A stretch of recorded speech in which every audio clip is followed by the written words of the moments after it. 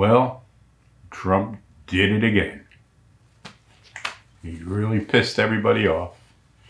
He's at the White House having a little news thing, and he whipped off his mask. And the progressives just blew their minds.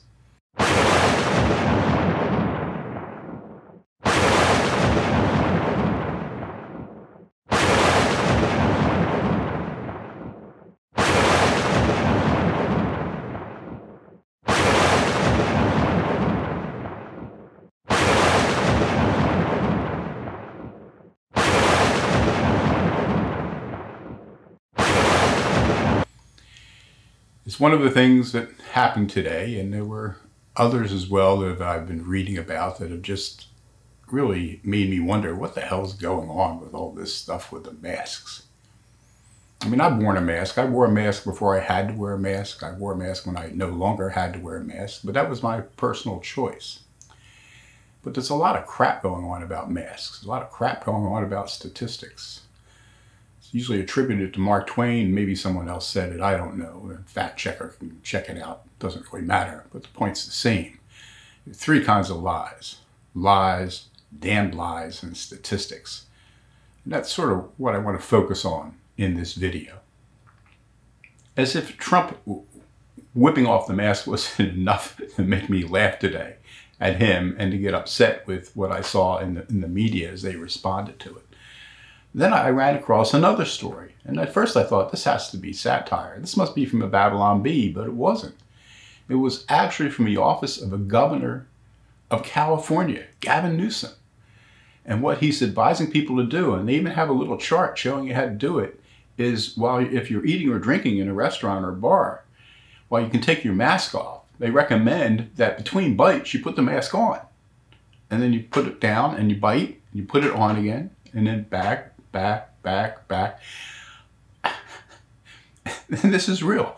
This is a governor of what you could argue is the major state in the country recommending that his citizens move our mask back and forth while they're eating. I seem to recall somewhere that one of the things we were told about masks is when you put them on, get them in place and leave them alone and don't keep touching them. What he's recommending is every time you take a sip of a drink or food, you touch your mask and move it. Bring it down, then put it back up, bring it down, put it back up, and you're eating with your fingers and your hands. I mean, this looks like it's going to make you less safe rather than more safe. But, you know, I'm sure he's got science behind him. And there was something else that happened over the weekend. I went to a comedy club. You know, it's Florida, you can fill the places up again. And I drove up in my car with Salim. We didn't have our masks on. I mean, if we're going to give something to one another, we're going to do it at home, not in the car anyway. What's the point? But we get out of the car, there's nobody there, but we have to go up to the comedy club, and you can't get in unless you have a mask. So we have to put our masks on, and we're walking across the parking lot, just her and I. There's nobody near us. And we get to the door. Now I'm going to, compress time here so you don't go through the whole period of waiting and everything. But we get to the door and they check to make sure we have a mask. So we walk in and there's like 3 or 4 people hanging around, and we go up to the counter and we show our tickets and they stamp them or do something and tell us they'll open the doors when the show that's on is done and they clean the place up. So we have to wait. And then eventually they open up. And we, go in the line with the people with our masks on, and they seat us at our table. There's assigned seating, and we're sitting at the table. Now the table's up on a raised platform right by the runway where all the traffic is for all the servers and all to go by with the foods and the drink. And as soon as we sit down, we don't need our masks anymore. So now this whole process, we were, checking in, there were like 4 or 5 people around, we had our masks on. Then moving through with the herd coming in, there may be about 15 or 20 people near us, so we had our masks on then. And then you sit at a table and we're surrounded by other tables, and there's loads of people there. The whole place is filled as it usually is, pre-COVID. And I don't have my mask on. She doesn't have her mask on. Nobody around us has their masks on. The servers wear masks. But people are going, they go to the bathroom or whatever, they're running by. When they run by, they run right by me. Because they're a little bit lower than me because I'm upraised. And I don't have my mask on. And this is all according to the regulations based on science. And then when the show's over, to get out, we have to put our masks back on and then go over to the door and then head out. And you're around even fewer people. And I'm sitting there, this whole process is just absurd. I mean, if you look at the point of who's near you and how much time, I mean, we spent, a minute checking in, 2 minutes getting in there, and then about an hour and a half at our table, surrounded by people without masks, applauding and yelling and whistling and doing all these other things. But this is science. This is designed to keep me safe. And the highlight of the act, it was JP Sears, who has a YouTube channel. I'll put his channel name below because I think he's pretty funny. And he made a comment that really resonated with a lot of people, including me. He said, how many times are you driving around and you see somebody wearing a mask in a car and they're all by themselves? It's not like they're in there with strangers or in there with their kids or something. This is some guy or some woman driving a car all by themselves and they have the mask on. And JP Sears says, whenever he sees that, he always wonders, are they wearing a condom too? Which I thought this broke up the whole place. Because why not? I mean, the chances of getting COVID if you're sitting in a car by yourself are about the same as getting an STD if you're sitting in a car by yourself. So if you're going to wear a mask, why not wear a condom? Maybe there's science behind this. They need to come out and tell us we should wear condoms when we're driving to prevent the spread of STDs. It's just been that kind of week that made me really think about how ludicrous all this has become. Not the idea that we should wear masks to help prevent COVID. It's the implementation of the science, which just boggles the mind sometimes as to, the whole idea of taking your mask on and off between bites, which seems to destroy the whole idea of wearing a mask. Or before, when Newsom said you could go to the beach, but you had to sit on the wet sand and not the dry sand, as if, that makes a difference. Or the idea that you can't protest mask wearing, that just means you're a racist or anti-science. But it's all right to go out and protest and loot and burn and all those other things, but that's not going to help spread COVID. I mean, there's just all this, it's how you implement the science. It's not, maybe the problem is not the science itself, which is constantly shifting, as science should do. Science should shift. They learn, get more information, they make new judgments, and that means they could change their minds. There's nothing wrong with that. That doesn't make me worry or distrust the scientists. I trust them more when they change their minds and admit that they were wrong before. That's what they should do. The problem is the politicians don't seem capable of keeping up with these changes or interpreting the science. And that's where we're running into problems. And a lot of that has to do with statistics. That's what I'm going to talk about next. Statistics is interesting. And the statistics about COVID are very interesting. The county where I live in Florida, you could say it's a Republican state. It's a red state, but our county's blue. Hillsborough County, Florida.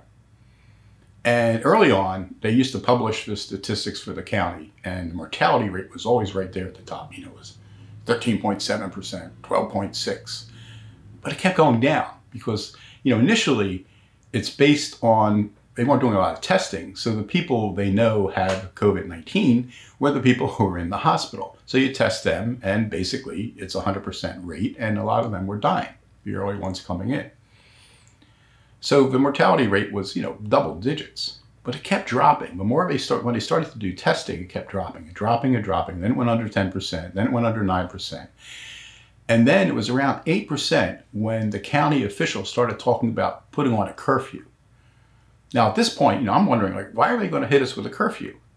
The mortality rate was 13% a couple weeks ago, 12% a couple weeks ago. Now it's 8% and dropping, and now they're going to layer a curfew on top of everything else they've done to us? It didn't seem to make any sense.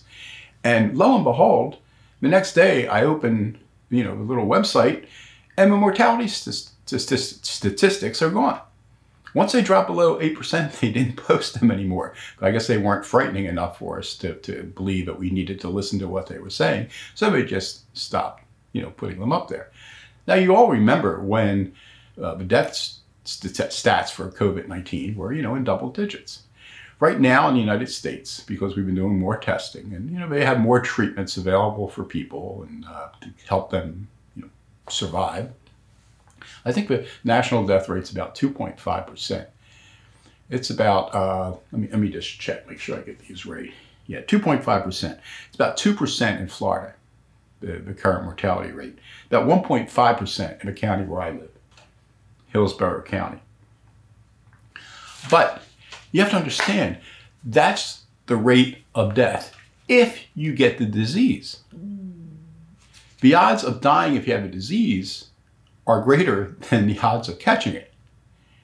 And if you look at a county like Hillsborough, which is about 1.5 million people, if you look at the odds of both catching COVID-19 and dying from it, and let me just read this again, make sure I get these numbers exactly right, are 0.000446. Let me read that again, 0.000446. That's the chance not only of dying of it, but you have to catch it first. To catch COVID-19 and die from it, those are the odds, which is about 1/1000th of a percent. I mean, these are really low odds. And we have had all these shutdowns, businesses going out of business, being destroyed, people's lives ruined.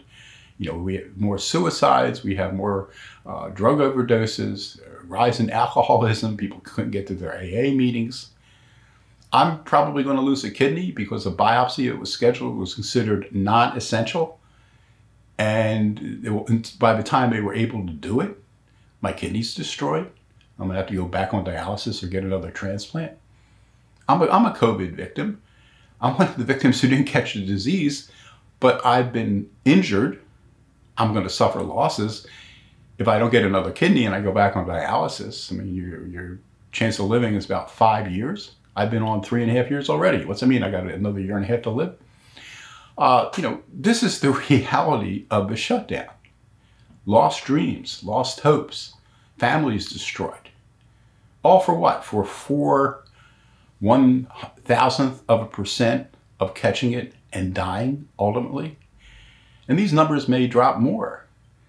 I mean, flu in Florida is about 1% mortality rate. We're down to 1.2% for COVID-19. Now, of course, they did lots of stuff with COVID-19 they don't do with the flu. So if we hadn't done those things, you could argue it would have been higher. But, what's the cost? And where does this end? And, when was the last time you turned on the news and you saw somebody on the news, a doctor, a scientist, a politician, or anybody say, well, the chance of catching and dying COVID-19 is, 4/1000th of a percent. They never talk about that. They'll say it's, it's this, or it's 2.5 or 2.2, 1.5, which sounds grim to a degree, but only to a degree. I mean, when I was growing up, since I was 11 or 12 when I got a vaccine for polio, the chance of dying from polio, if you caught it, was 2.5%, which is worse than what it is today for COVID-19. There was no vaccine. We went to the pool. They would shut it down if somebody actually came down with polio at the pool, but that never happened where I was. You'd go to the public pool, Boulevard pools in Philadelphia I used to go to, later on Highway pool. You didn't worry about polio. Worried about drowning. Maybe getting your sneakers stolen or something like that. I had that happen once. But I didn't worry about catching polio. But the chance of catching and dying polio were higher than the chances of catching and dying of COVID-19. And if you catch it as a kid, your rest of your life's ruined, even if you survive. I still remember reading as a kid, The Boy in the Iron Lung. It scared the hell out of me. So let me reiterate. I'm not arguing against the science of mask wear. I'm not saying masks do not help spread the prevention of COVID-19. I'm just saying it's the implementation of that, which is the political side of that decision. I mean, when I was out the other night, I would say at least 1/3 of the people had those cloth bandana masks, Harley Davidson masks or US flag masks or all kinds of different symbols and things. I saw some Trump masks. I didn't see any Biden masks, but maybe Biden people wouldn't be there to see JP Sears. That's possible. But I've read story after story after story that they don't work.